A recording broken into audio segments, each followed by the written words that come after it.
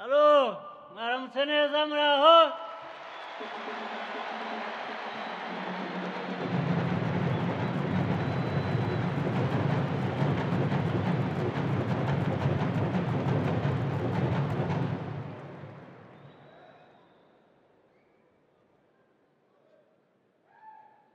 Leaders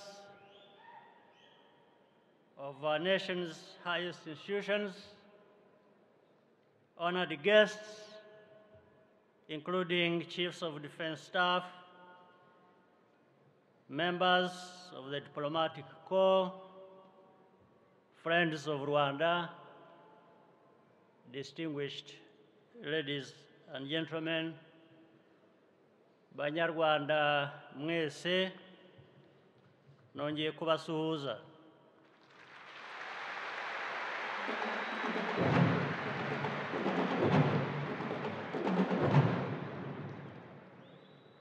Mpereye no kuri aha turi ni kimwe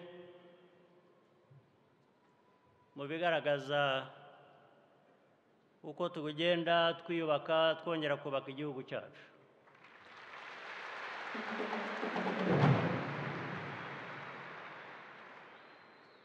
Abanyarwanda rero ndagira ngo munyihanganire kuri byinshi nze gukoresha ururimi rw'amahanga,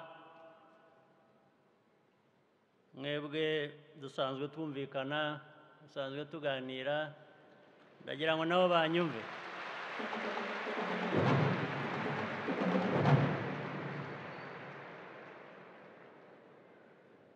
Ndagira ngo abandi batumva ikinyarwanda banyumve batagombye gusemurirwa.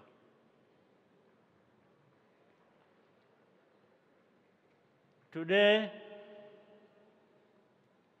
we come to the end of a period of commemoration and celebrate the liberation of our country. I want to thank all of our guests and friends who have joined us on this special day.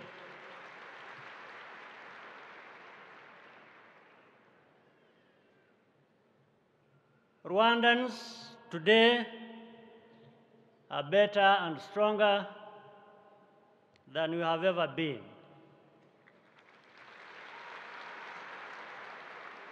We keep marching forward like the men and women of our defense and security forces who have just paraded before us. 3 decades ago,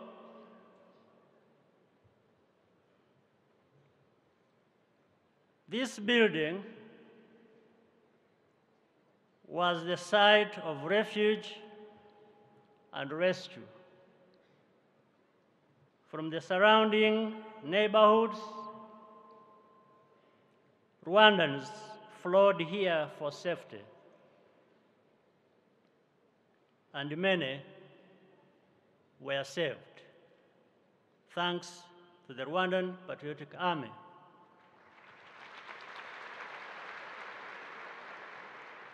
An act that was repeated countless times all across our country. On July the 4th, we express our thanks to those who liberated Rwanda and remember those who gave their lives.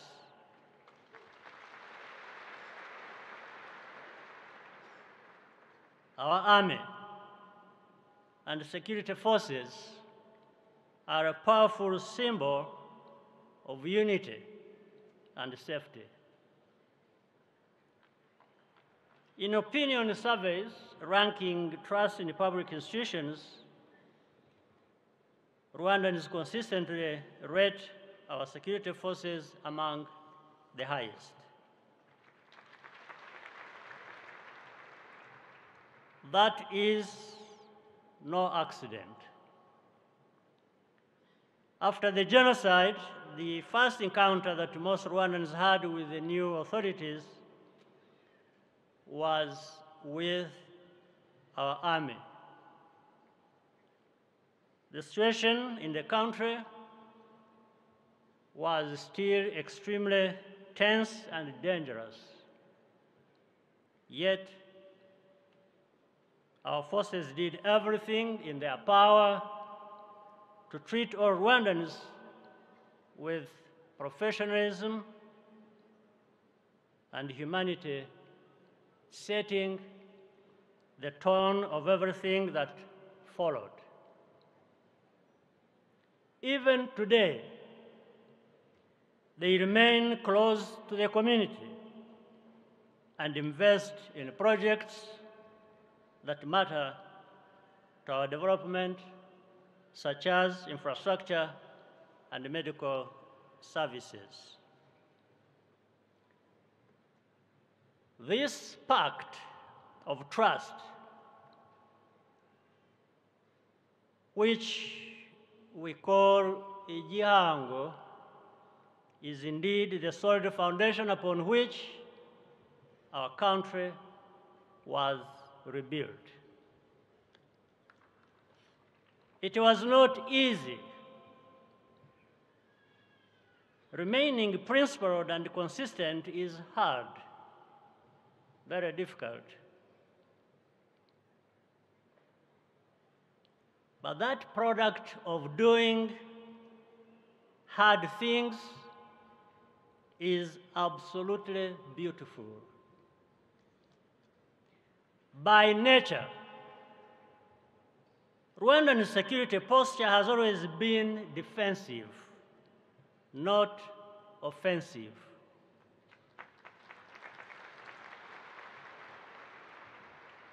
We only act when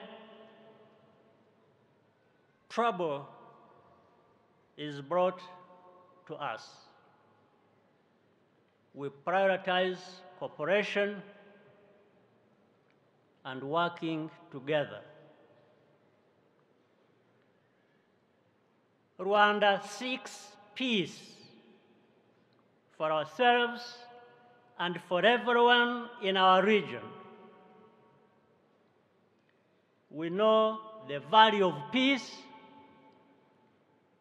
just as well as anyone else, maybe even more. Where there is a need for humanitarian action, Rwanda will not be absent.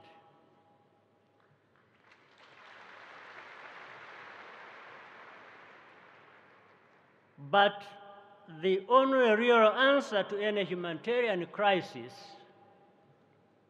is to fix the root cause of the political problem. Humanitarian response cannot substitute for political solutions. If we had not changed the formula here in Rwanda, for sure, our country would still be under a United Nations peacekeeping force, divided and destitute. Liberation cannot be imposed on people by force or fear. It is unlocked by a free choice that each citizen makes in their heart. Because Rwandans, with very few exceptions, have freely made this choice, our country is at peace and will remain at peace no matter what.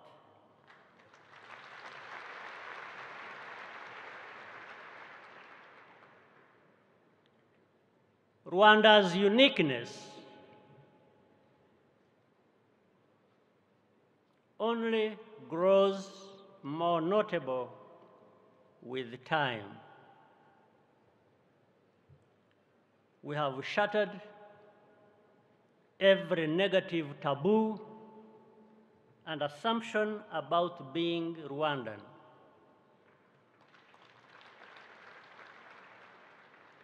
Our politics today is based on accountability and ambition. It is a way for all Rwandans to lead a better life. Politics is no longer a tool to exclude and harm each other. We respect our government, but we do not fear it, because it serves all of us without distinction. A few people outside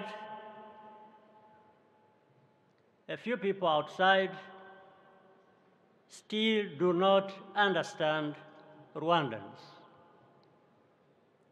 Some of them even try to spoil what we are building, and we see it.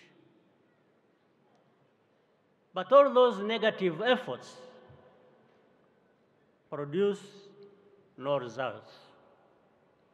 They are just words on the internet or statements somewhere in different high offices with no power over us at all.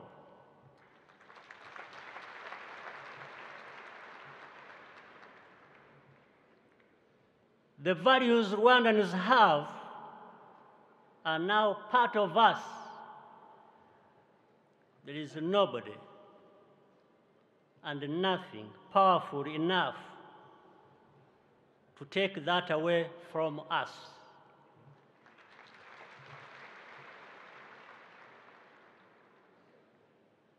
The end point of the liberation struggle was to build a state in which each of us is valued and citizens are always at the center of government action. Even though Rwandans have made huge strides towards this mindset, we must remain vigilant. I'm addressing this message in particular to Rwanda's young people, especially those born over the last 30 years. This country is yours to protect, defend, and make prosperous.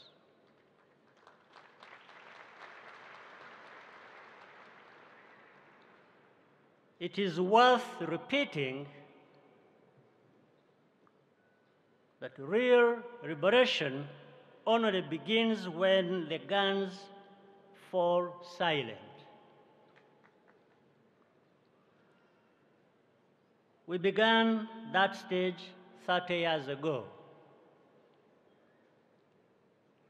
and we are counting on you, the liberation generation, to take us further. Rwanda's struggle today has a bigger scope than just surviving. It's about living well with success.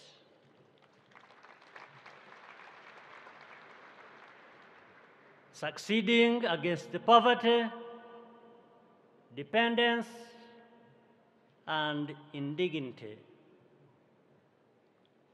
Succeeding as an upright nation of Africans who play our part to build a better continent and a fairer world. You have the freedom and the opportunity to live the lives you want. But wherever your life takes you, remember your duty to uphold the good politics we have built. Speak up, take part, and give back. Those are the civic values that we want to define the next generation of Rwandans. Ubutumwa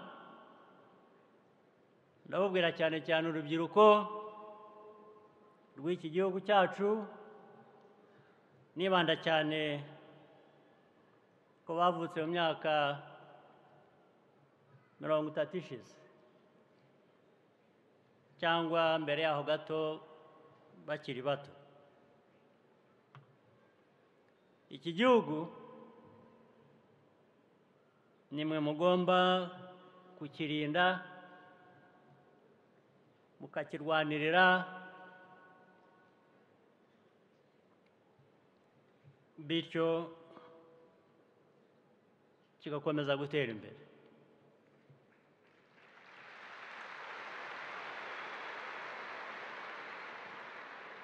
Byari ngombwa kubisubiramo.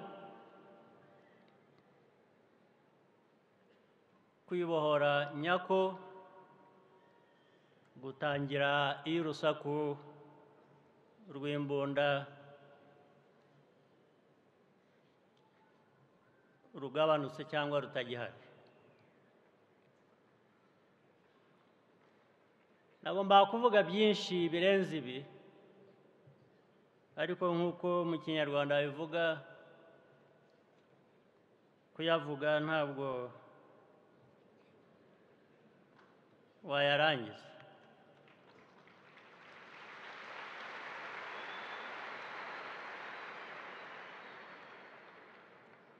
Ibindi tuzashaka umwanya tubivugira ahandi cyangwa undi munsi.